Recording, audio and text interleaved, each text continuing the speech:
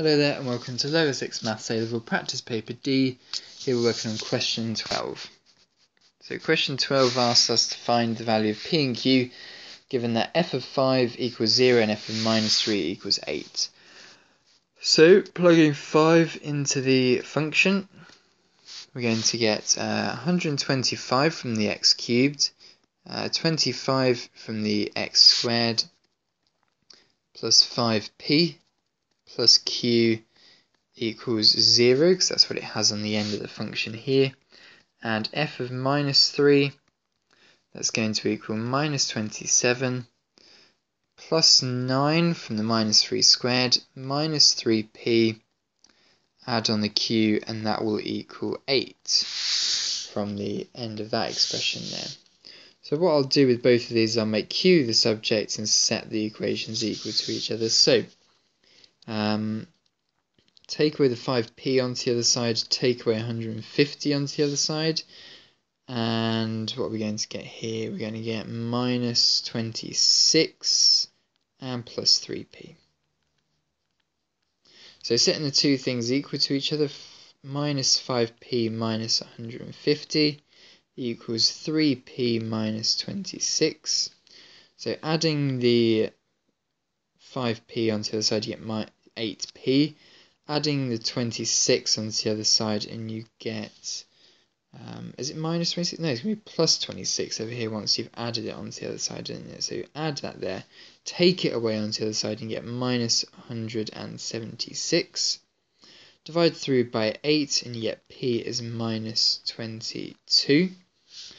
And then plugging that back into one of these equations at the top here, q, I'll do this one here. So it'll be 3 times q, it's minus 66, add 26, you'll get minus 40. Okay, so those are your two values for p and q. Part b is going to be x cubed plus x squared plus minus 22x minus 40. So there's obviously an option on the calculator button to solve this polynomial here, and hence you will factorize it completely if you set this equal to 0. But we're going to have to think of some strategy to factorize this on our own. So we first know that f of 5 is equal to 0, so that's our first clue. So I'm going to divide this polynomial by x minus 5. So x minus 5, and then we need something in this bracket here. So I'm going to use the grid method for this. So I'll set out my grid, and it's going to be x and a minus 5 down here. All these terms need to fit inside these boxes here, and my answer is going to appear on the top here. This is where my answer goes. So x times something will give me an x cubed we start off with first. So that's obviously going to be an x squared. Then I'll get minus 5x squared. If I expand out the bracket, you can see that if I was to put it there, I'd have minus 5x squared.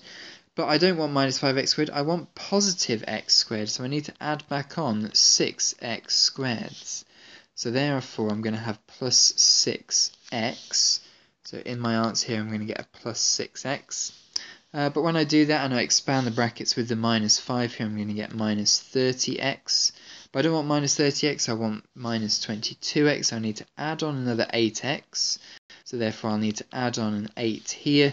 And that times that will give me minus 40 at the end. So I need to plus 18 here. And that will give me the minus 40 at the end, just as I wanted. Okay, factorize the last bracket now. So it's x minus 5. And hopefully we can spot the next two. X plus 2, x plus 4.